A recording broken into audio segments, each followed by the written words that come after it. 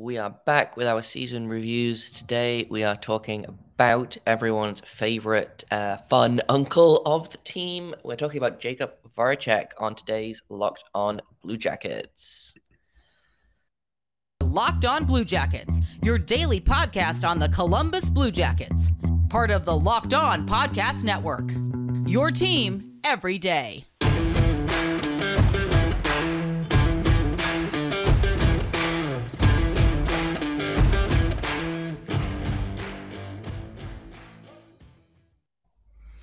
Good morning, good afternoon, good evening. I don't know what time you're listening to this, but welcome to Locked On Blue Jackets, part of the Locked On Podcast Network. We are your team every day. I am, as always, your host, Jay Foster, here to bring you the news, the stories, the trials, the tribulations of your favorite team and mine, the Columbus Blue Jackets. We'll get started. I want to thank everyone for making this your first listen of the day every day.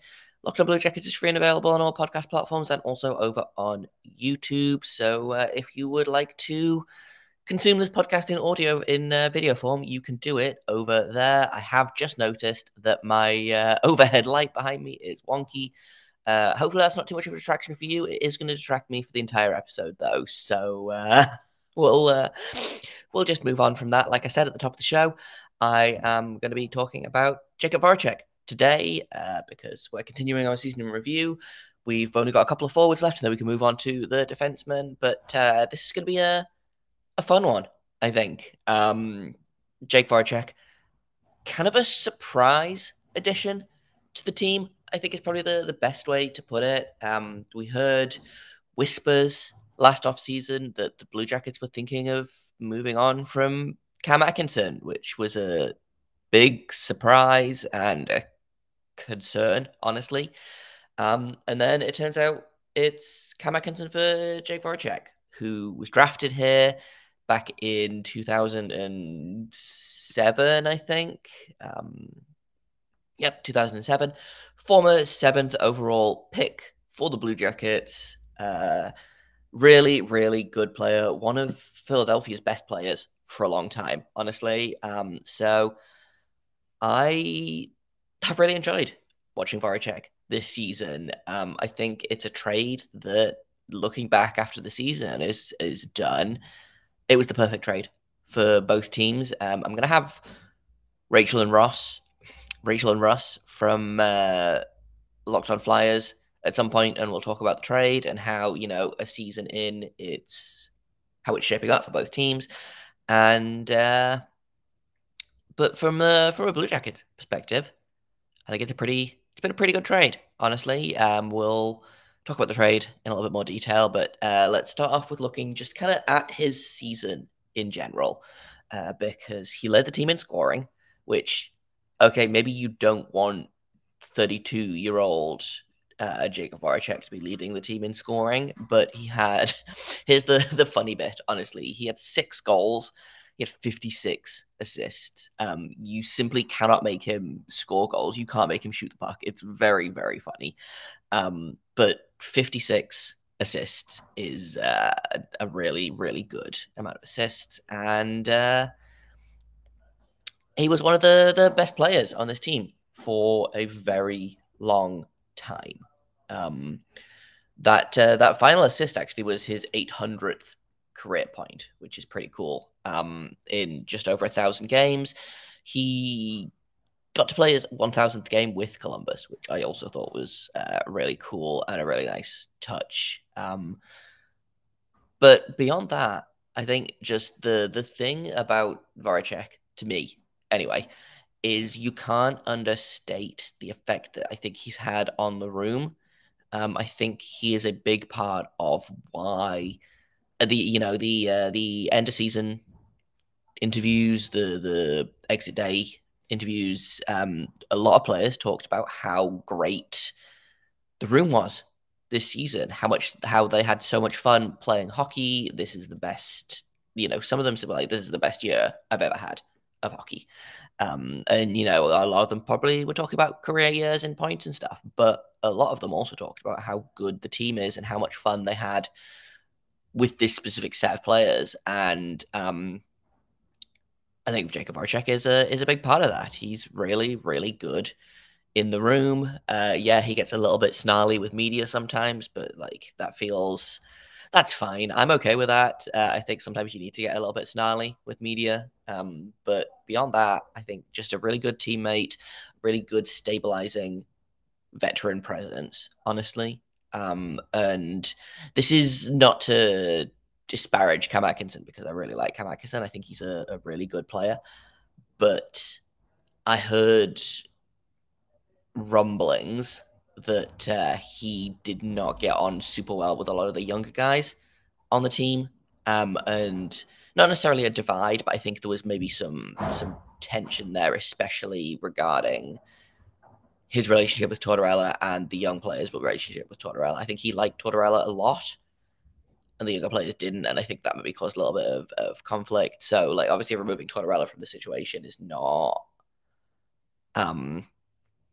means that you can't really look at it and be like, well, yeah, obviously Voracek hated Tortorella because he'd never played under him, but that's beside the point. I just wanted to kind of make the note that Voracek is a veteran player on a team of children that I think was a really good stabilizing force for them, both on and off the ice. We're going to talk about that in a little bit more detail in just a minute, but first I've got to tell you about BetOnline because it is the fastest and easiest way to check in on all of your betting needs. You can find all your favorite sports and events at the #1 online source for odds, lines, and games.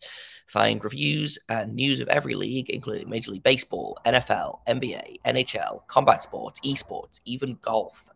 Actually, I think NFL training started literally yesterday, so you can bet on the NFL games pretty darn soon. BetOnline continues to be the top online resource for all your sports wagering information, from live in-game betting, scores, podcasts. They've got you covered for everything that you might need. So head to BetOnline today or use your mobile device to learn more about the action happening today, because BetOnline is where the game starts. So the other thing about Jakub Voracek, in terms of his kind of veteran leadership, I guess, is, again, getting to put him on a line with two younger players. Let the younger players just kind of go wild, and Voracek is there to kind of calm it down a little bit, I think. I really liked the Chinikov, Sillinger, Voracek line when it was a thing. I think that was a really good line. And honestly, I wouldn't hate a Johnson, Sillinger, Voracek line now that they've ruined my hopes of a Johnson, Sillinger, Bjorkstrand line by sending Bjorkstrand to Seattle. That's beside the point. We're not going to get emotional about Olaf Bjorkstrand again on this podcast. It's fine. Beyond that, I think, Voracek with Sillinger and Johnson could be a lot of fun. Johnson and Voracek could just kind of get the puck to Sillinger and watch as he scores 30 goals. Like that seems like a fun time to me, honestly. And I think that's a really strong second line behind Gaudreau, Laine, and probably Boone Jenner, honestly. But again, we've talked about it before. The center does not matter on that line. And honestly, to a certain extent, I don't think a centre matters on a line with Voracek either. As long as you've got a guy that can win faceoffs and a guy that can score, I don't necessarily think that you need someone to drive the play, because I think Voracek drives the play pretty well on his own, and does it while basically passing the puck to literally everyone and refusing to shoot it. Just, again, very, very funny. In terms of, again, I want to go back to the trade a little bit, because looking at Cam Atkinson's stats for the season, they both had pretty good seasons. I believe Cam Atkinson led the Flyers in scoring. Obviously, Voracek led the Blue Jackets in assists and also points. With Philadelphia, he had 23 goals, 27 assists for 50 points. Not quite his career high, but it's the most goals he scored in a season in since 2018-19. And that's what the Flyers needed. It's what the Blue Jackets needed in terms of Voracek's assists. Like, I think acquiring a guy like Laine, and obviously the time they had Bjorkstrand, made Cam Atkinson not obsolete, But I think if they could have gotten a playmaker and swapped one of their scorers out for a playmaker, then they would get more out of their actual scorers. And I think, hey, it worked. It worked pretty well for the Flyers. They got the goal scorer that they needed. The Flyers have really, really struggled with offense in previous seasons, and the Blue Jackets got the playmaker to play with Line that they needed. Obviously, they then went and got Johnny Gaudreau this offseason, so Voracek is kind of been relegated to the second line, not necessarily playing with Line, but I think put him with a guy like Sillinger, and I think that could be really, really fun. Put another guy on the other wing that can round those two out, and that's looking like a pretty good top six for the Blue Jackets, and that's not even getting into, the Jack Roslovics, the Gus Nyquists, the Kirill Marchenkos of it all. So it's looking exciting. But in terms of specifically Voracek, I think emotionally, this trade was rough because I really liked Cam Atkinson, both as a player and also as a person. I have a Cam Atkinson jersey that now is obsolete because I only buy jerseys of players that get traded, but that's beside the point. On a logical like sports level, this was a really, really good trade. And I think it's hard to be like, hey, we definitely won this trade, because I don't think that there is a clear winner and loser. I think both teams won and both teams got exactly what they needed. So congratulations to Philadelphia for getting their goal scorer in Cam Atkinson. Congratulations to the Blue Jackets for getting a playmaker in Jake Voracek. Both exactly what the team needed, and both performed extremely well on two pretty bad teams this season. Columbus wasn't a pretty bad team. Columbus was fine. The Flyers were not great. So Cam Atkinson was a very good player on a bad team. Jake Voracek was a very good player on a slightly less bad team. But my point remains the same. Both teams got what they needed. Both trades were good. Both sides of the trade were good. In a minute, we are going to talk a little bit more about Jakub Voracek and what I could kind of see for him next season. And we're also going to look at his cap hit, and also we're going to give him a grade on the season that is coming up next on Locked On Blue Jackets. So let's start off with the contract, because it was one of the ones I was looking at to potentially get moved to make room for Patrick Laine. Obviously, that didn't happen, but Jakub Voracek is making $8.25 million for the next 2 seasons. That will take him up to he will be 34 when that contract finishes. In fairness, he is still very good. Even at his extremely advanced age, as the NHL seems to think, but I'm not. This is not a contract that's going to age poorly. I don't think. Like, is 8.25 a little bit too much, especially considering it's just a little bit under what Laine's getting. It's about $1.5 million less than what Johnny Gaudreau's getting. Like, there's a lot of big contracts on this team. Like, I think 4 players make over $8 million. And those 4 players take up 42% of the cap. So it's not ideal, but I'm not upset with the Voracek contract necessarily. I think another thing to do with trade is Atkinson is signed for a year longer. So his cap hit is slightly less, but he's signed.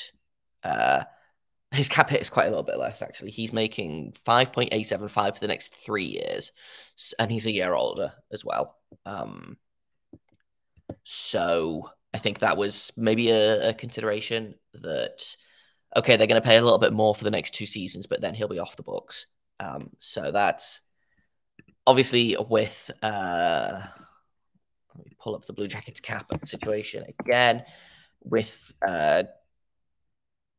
Johnson and Sillinger coming off their entry levels, and Jack Roslovic needing a new contract, and Jake Bean and Nick Blankenburg both needing new contract in that year, having $8 million come off the books is ideal instead of having to somehow figure out how to make $5 million of cap space appear from somewhere. So it's like I said, it's not a bad cap hit. Could be better, could be a lot worse. It is not going to hamstring the Blue Jackets, I don't think. And maybe he'll resign for, a couple more years at a lower cap hit just to, again, continue to be that veteran presence. Overall, for Jake Voracek, I'm going to give him an A this season. Honestly, he came in, he did exactly what was expected of him, and then some.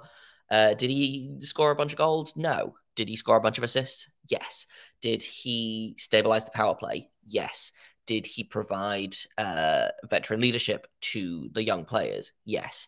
Like, would I like Jake Voracek to maybe hit 10 goals next season? Like, yes, absolutely. But I'm not going to be mad about it if he only has another 55 assist season or whatever it is, 56 assist season. Like, I think it's a stupid thing to be mad about because goals are not the be all and end all. And obviously, if he's getting the assists, then somebody else is getting the goals. So the goals are happening regardless. So people are like, man, you can't just live on assists. I'm like, well, clearly he can because he's doing the assists and everyone else is scoring. So it's a silly thing to be mad about. Excuse me while I adjust my hat. But yeah, more than happy with Jake Voracek. Same again next season would be perfect. Maybe even a more successful season, question mark. I think the team is better than it was last season immediately. Obviously, adding Gaudreau immediately makes the team a lot better. Losing Bjorkstrand is not ideal, but it is what it is. But yeah, I could see maybe 70 or 80 points for Voracek this season. Like, is that a hot take? It might be a hot take. Maybe that's one of my hot takes for this offseason is 80 points for Jake Voracek.